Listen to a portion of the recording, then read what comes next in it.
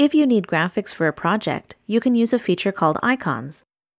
Icons are a library of modern professional graphics included with Office 365 and 2019, and they can be customized to fit your needs.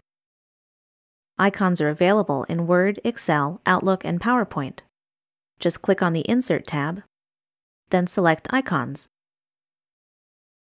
You can scroll through a wide range of subjects, from people and technology to commerce and the arts. Once you find an icon you like, click on it, then select Insert. Now you can customize the graphic however you like. From the Format tab, you can change the fill color by clicking this drop-down menu, or you can add an outline from the Graphics Outline menu. You can also change its size by grabbing one of the sizing handles. Because they're vector graphics, you can make icons as big as you want, and they'll never look pixelated. If you want to customize it even further, you can break some icons down into separate parts.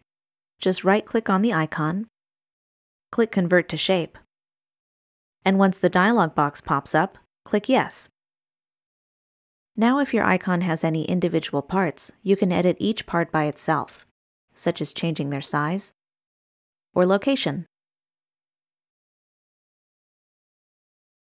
Icons offer a lot of possibilities, so give them a try the next time you need something unique for a project.